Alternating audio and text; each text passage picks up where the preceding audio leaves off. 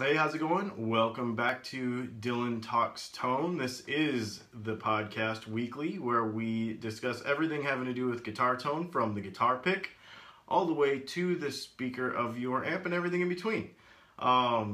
Today, this episode is kind of a cool one because we know that the 2016 Winter NAMM show has just completed last night, actually, on Sunday night. And so we were going to talk about a few things that we kind of saw going, through the NAMM show, and maybe some trends. What I did earlier in the week was I shot out on social media, and I said, hey, what are some things that you saw, some trends that you saw, some things that interest you, some things you thought were weird, some groundbreaking stuff, anything. Comment on it and we'll talk about it. And so I went ahead and compiled all that stuff earlier this afternoon, and I got a few cool things to talk about. We couldn't talk about everything. We'd be here all night because there was a lot of really cool stuff. So let's just get right to it. Some things from NAMM. First of all, before we get into each individual thing that I'm going to talk about, a few of you asked me earlier, in fact, just a few minutes ago on Facebook, somebody said, do you see some sort of trend? Is there any kind of trend that's going on? Have you seen anything kind of breaking out and going a certain direction at NAMM? And the thing that I'm going to say, and I'm a big one for this. Now, I may not be a big one for every little thing that came out at NAMM. I may not like every little thing that came out at NAMM, but what I'm a big proponent of progress in the musical instrument industry. I think that we get bogged down in tradition a lot because the electric guitar, like Telecaster, for instance, came out in the 40s and popularity in the 50s, and all that stuff is, a lot of people, many people would say that it has remained unchanged. And so this year, I think there's been, the last couple years especially, but this NAMM show, I really noticed some major things. We're going to talk about them. One of the things that I thought was kind of interesting, and I don't know how useful I would find this because I'm not, I don't use pedals the way that this thing would be used, but the Gig Rig Autopot MIDI controlled pot turner. I don't know if any of you have seen this on the demos on YouTube, but that thing's pretty interesting. It's MIDI controlled, and you basically take a knob off of your pedal and you put this thing on there, and then if you wanted to change any of the parameters on that pedal, you could program it to do so, versus bending over and doing it. So you could actually do it on the fly in the middle of a song. Again, something that I don't know that I would use that, but man, if I had one, I probably would find a use for it. It's one of those things that you probably would find a use for it once you saw it. So that was an interesting thing. Completely new, I don't know anybody that's not a different take on something or a new take on anything. That's something completely new I've never seen before. Let's see. One of the other things here was, okay, this is a big one, and this is probably going to ruffle some feathers. The Boss by Roland had a new amp. Had a couple new amps, actually. Now, we know over the last couple years, the Roland Blues Cube, that, of course, the Jazz Chorus, solid state from a long time ago, and the Blues Cube in the last couple years. There's that whole tube versus solid state versus modeling kind of controversy that goes on the internet, and but man, I tell you what, I've heard this Blues Cube, and again, tradition has a thing, and these new things have a thing too. Are they going to replace the tube amp? Probably not right now. Probably not right now, but I tell you what, that Blues Cube is pretty cool. And so is the Blues Cube Hot, which is their new model that just came out. But the real kind of head turner and the big controversial thing, because it's pretty expensive, is the Boss Waza amp head. I think, what is this thing, like 150 watts. And they call it it's like their performance, you know, live amp, but it's all solid state. And so this thing is going to be pretty interesting. The ultimate high gain modded tone, 4 independent channels and custom voicing options via tone capsules that can be changed. So this is a pretty far departure from even a modeling amp. It almost sounds like they're trying to create their own little world with this particular amp.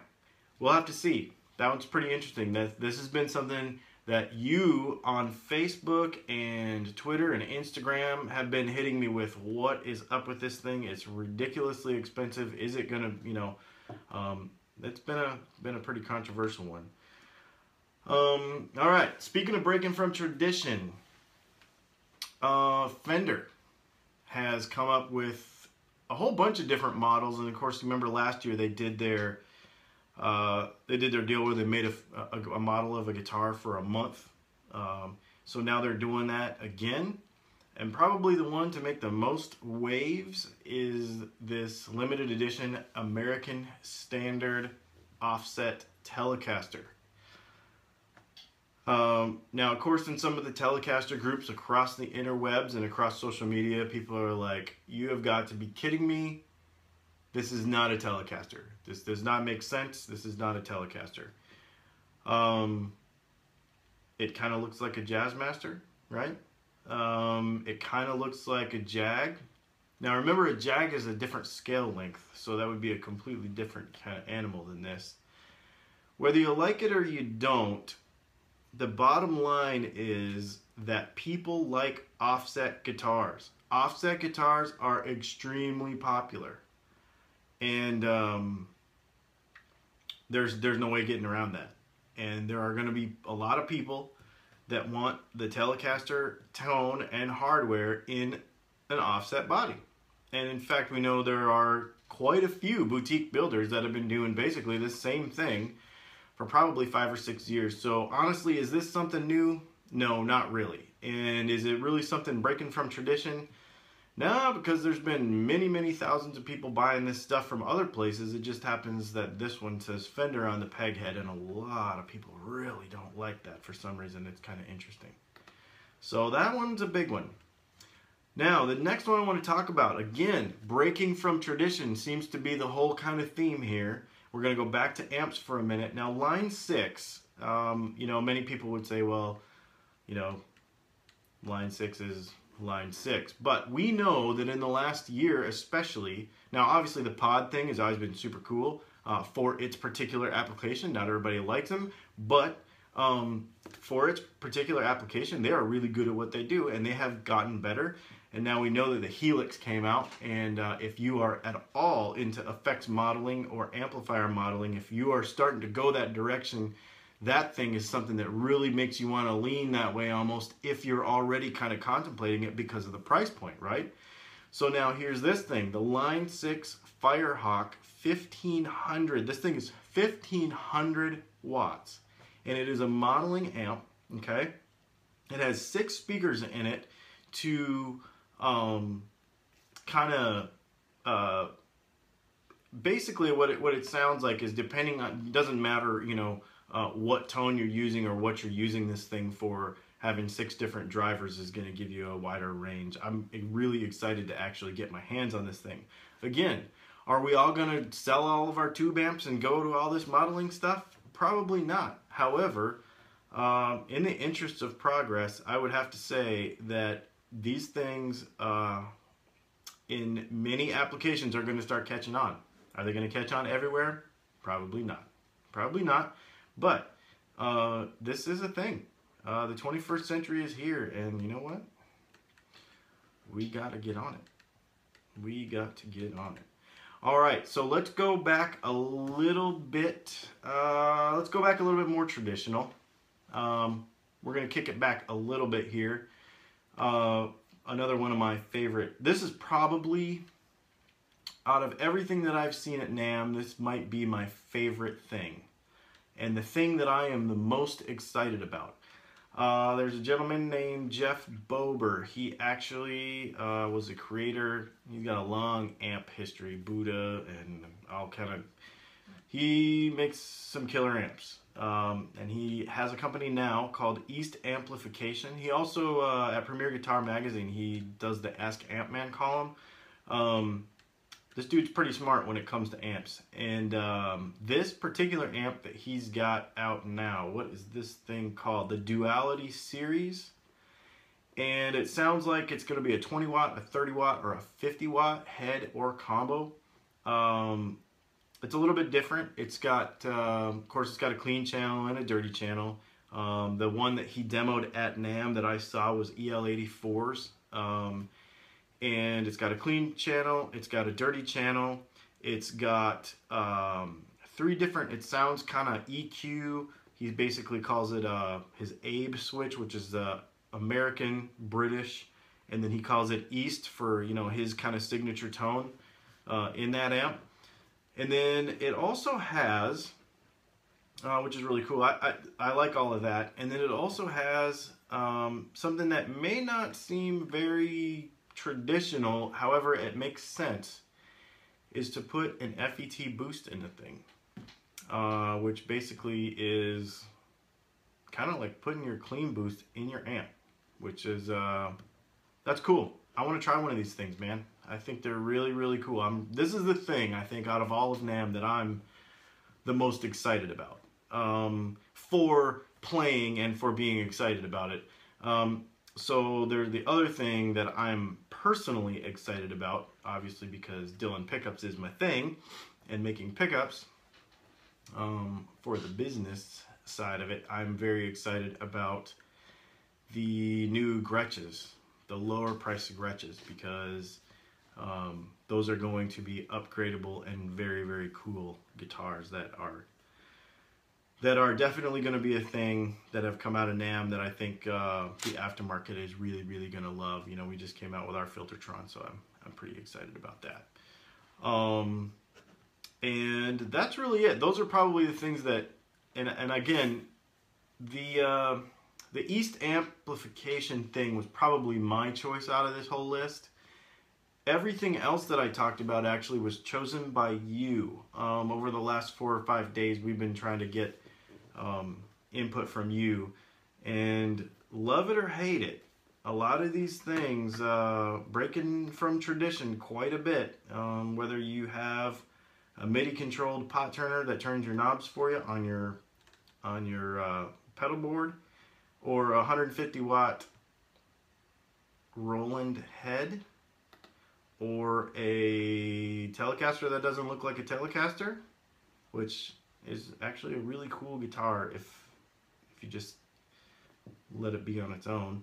The Line 6 modeling amp that's 1500 watts. That's crazy. That is crazy. And this new Gretsch stuff is pretty cool. So, you know, I think that's that would be my take. Those are the things I took away from NAMM, simply because of the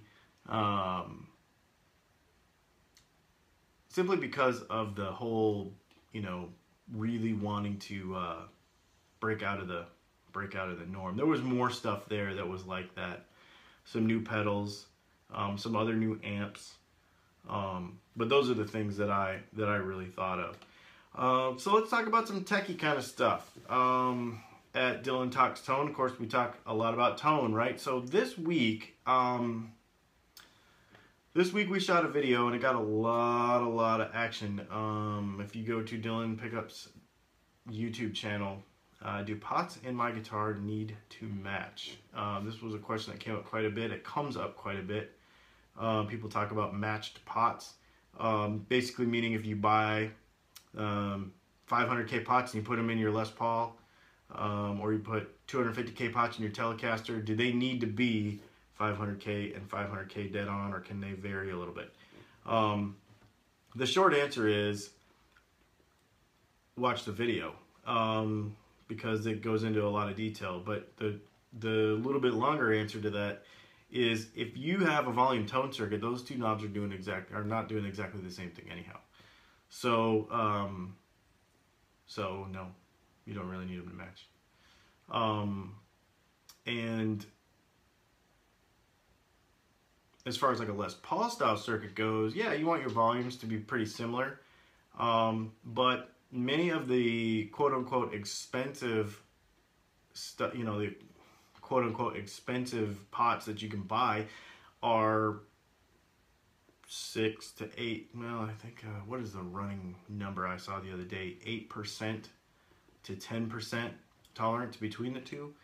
In the testing that I've done, the handfuls of stuff that I've got here, it's all that anyway. So there's no point in really buying them. If you buy 4 pots and you put them in your Les Paul, just take the 2 closest ones together and use those in the volume side, and then take the 2 closest ones together and put them in the tone side. Just so they're both doing exactly the same, you know, the same task.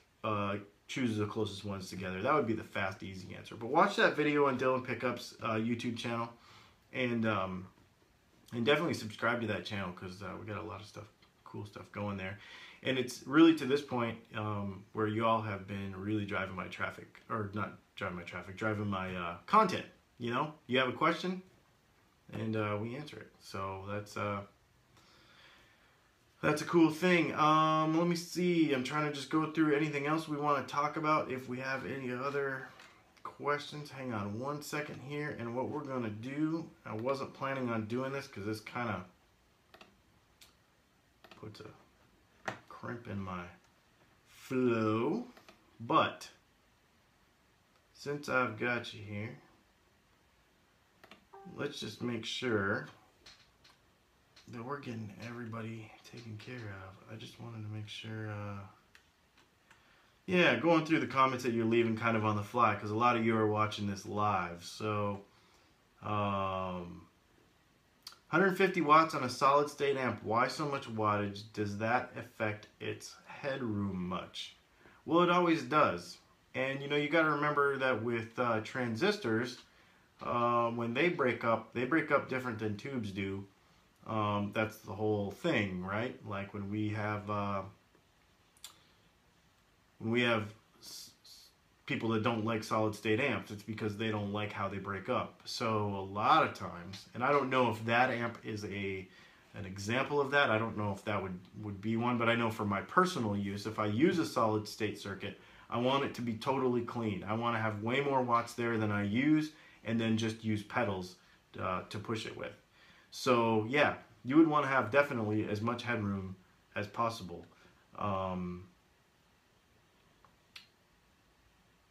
Let's see, just going down through and making sure that we got everybody taken care of, and I think so.